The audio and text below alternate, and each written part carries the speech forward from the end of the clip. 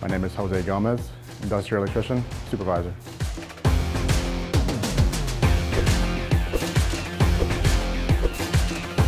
My job mainly includes supervising a crew of 12, and we all work together to try to make sure that the schools are well lit, powered up, and ready for teachers and students and faculty.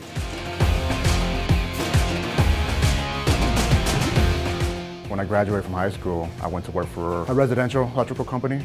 I just wanted to make as much money as possible, but unfortunately I wasn't putting that money aside for retirement. I would have winters off. It wasn't stable, my hours weren't stable, I worked long hours occasionally. So I wanted something that was going to be a little bit more stable and also provided benefits. Coming to the county, talking to some of the veterans and stuff like that, kind of helped me understand that retirement is an important thing, and the county provides such a great benefit package. And even now as a supervisor, I'm continuing to take classes to kind of advance my career and just kind of have a better understanding of how to be a better supervisor. So when you have an organization that's willing to invest in their employees, I think that's, that speaks great volume for the organization itself.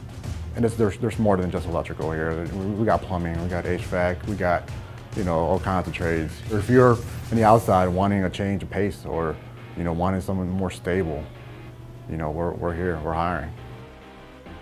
I'm Jose Gomez, and I love my job.